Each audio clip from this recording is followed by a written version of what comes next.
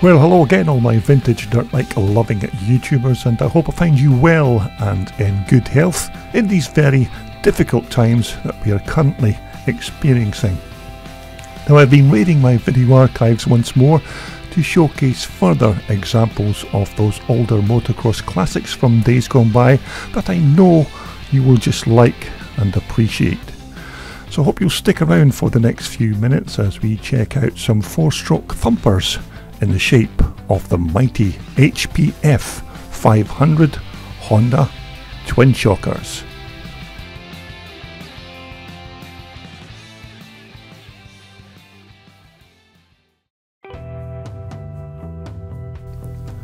Now we're going to take a look at one or two examples of these H.P.F machines in this clip, and we'll also try and show you some footage of one of these big four-stroke thumpers in action on the track later in the video. Now, these very unique and quite rare machines are a custom-made motorcycle, and these bikes were certainly not for the faint-hearted weekend racer. These were for your very serious motocrossers who wanted to win races. Now, for our first machine, we're going to take a look at Scottish rider Mark Kenny's H.P.F Honda, and these clips were taken just a few weeks after Mark had just recently purchased the bike. Now, Mark, up until he had bought this H.P.F machine, had ridden two-stroke CR Hondas, which he was very quick on, and as far as I'm aware, this was Mark's first ever big four-stroke machine. Now, if like me and you don't know very much about these H.P.F Hondas, then just join the club, because don't assume for a second that I know everything about every bike, because I don't, and I'm constantly learning more about these kind of rarer machines as I research their history and background on their construction. Now, as you would expect, these machines are using a stock Honda XR500 engine, although this motor then undergoes the H.P.F or horsepower factory treatment from McAssey. Now, I'm not up to speed on exactly what McAssey does to these standard motors, but I have it from a good source that the head gets gas flowed upgrades along with upgraded valve springs and an exotic upgraded race cam. Now, the standard 500cc bore naturally undergoes reboring, and a big bore cylinder kit is then added to pump up the horsepower and make this a quite formidable four-banger lump when it takes to the track. But once McAssey has worked his magic on these standard XR500 motors, it turns them into a very potent machine. Now, I apologise, and I'm guessing here once again, but I'm sure these H.P.Fs had a pair of 43mm Kayaba suspension units on the front, which were excellent and suited this big four-stroke Honda absolutely perfectly. Now, without doubt, you needed a steady hand on this throttle gasser to keep those fiery H.P.F horses in their proper place. Now, Mark's not superstitious, as you can see, and has been riding with this number 13 on his bike ever since he started racing.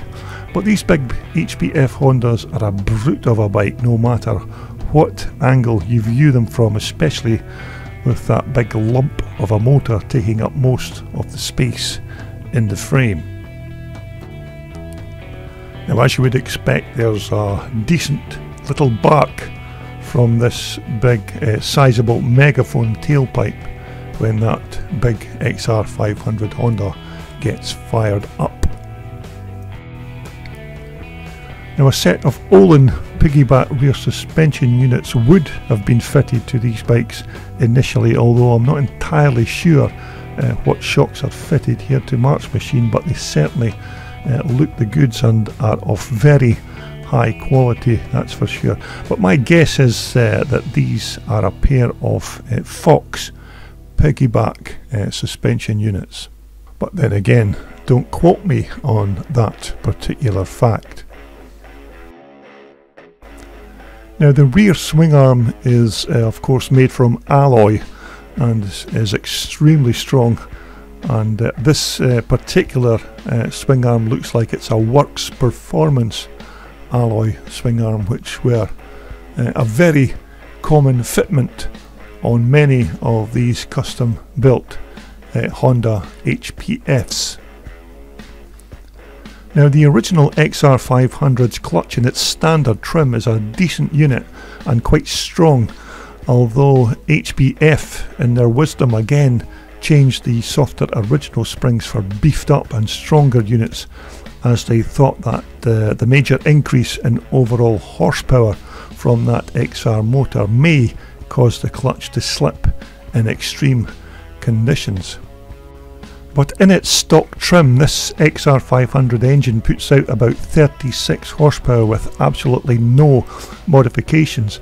Now, after Malcolm McAssey and the H.P.F engineers have worked their magic on this engine and tuned the Honda motor, it then puts out just short of 46 horsepower, which is a substantial increase on the standard power output.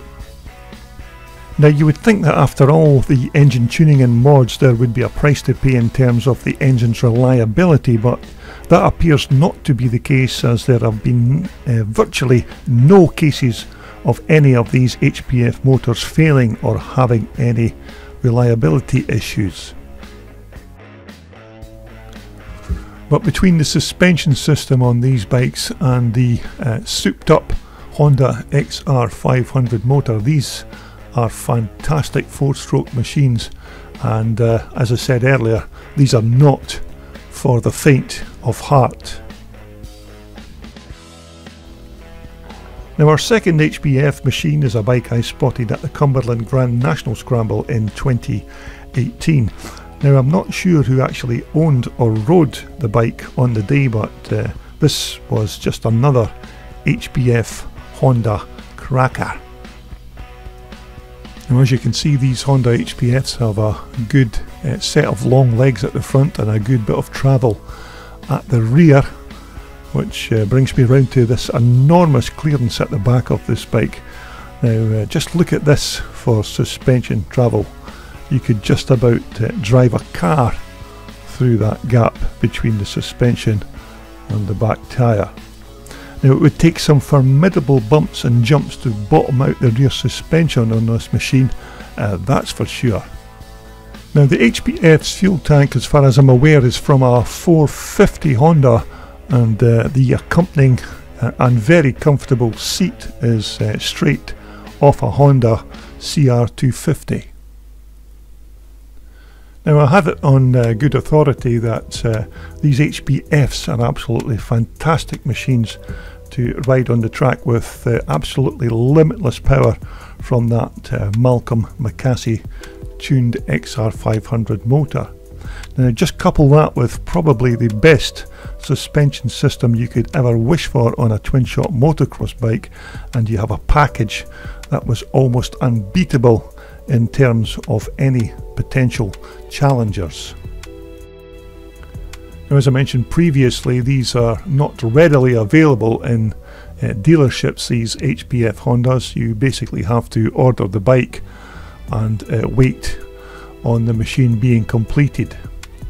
Now, twin leading shoes on the front of this machine, and this bike normally had enough stopping power to hold up that big 500 Honda motor. But it's just an absolutely gorgeous piece of mechanical engineering, these XR500 engines. Now these rear suspension systems on the second H.P.F Honda look very similar to Mark Kenny's bike that we saw earlier, but I'm almost sure that these are a pair of Works Performance shocks. Now these XR500 engines were of course a single cylinder, but they had a twin exhaust port cylinder head with these two lovely pipes, which eventually of course mated up with this massive megaphone exhaust system at the rear, and like I said earlier, there is a fantastic brap comes from this big megaphone exhaust. And once again, an almost identical swing arm to Mark Kenny's bike. Now, as I said, these are very strong swing arms and do the job perfectly. Although if you were to put one of these H.P.F machines in the hands of a talented rider who knew how to ride one of these big four strokes, then there's not many big open class twin chokers that would get in their way. Now, these H.P.F frames are designed and built by Jeff Cole of C&J Frames in the USA. Now, these frames are made from 4130 chrome moly steel and are extremely strong. Now, of course, there's no bottom rail on these frames as the engine is used as a stress member. But as you can see, these Jeff Cole C&J Honda frames are of the very highest quality, and the workmanship on these frames is absolutely second to none. Of course, the frame comes in a small kit with the engine mounting and footrest mounts as well. Now, this next H.P.F Honda was a bike I captured at Hoxton Park a few years ago, and this particular machine was Mark Sylvester's machine he rode on that weekend. Now, we're back to Farleigh Castle a few years ago, and this was one of the superb H.P.F Hondas I spotted at the Vets MXD Nation event at that fantastic Farleigh Castle track. But of course, it wasn't just this one H.P.F Honda that I managed to capture on the day. There was a whole fleet of these beautiful H.P.F XR500 Honda bikes on display at the, I think this was the Twinshock UK riders stand. But an absolutely gorgeous collection of bikes, and quite rare to actually have three machines in the one place at the one time.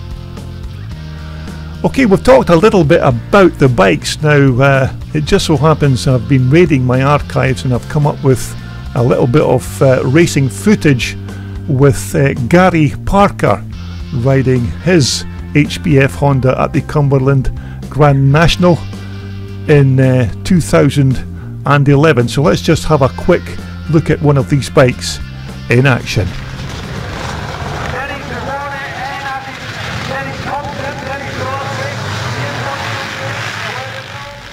And as you can see, straight away Gary has hit the front and got the whole shot on the H.P.F, and it's already beginning to stretch its legs.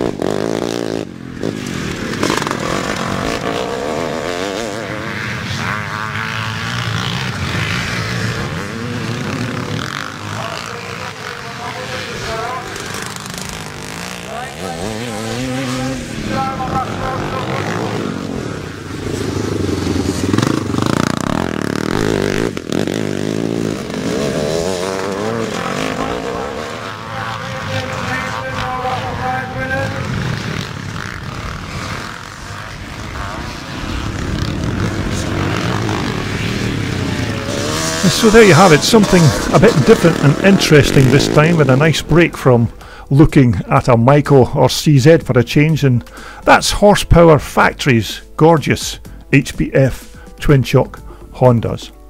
Now, still some nice machines waiting to be featured on my channel in the coming weeks, and I know that everyone has much higher priorities in these very difficult times, but I do hope you will continue to return to my channel, or better still, subscribe. So until my next video posting, please continue to keep yourself safe until we can get out and about to do what we love doing best, racing classic dirt bikes. This video was brought to you in association with VMX Magazine, your #1 publication for classic, vintage and off-road motorcycles. Just visit their online website for more information.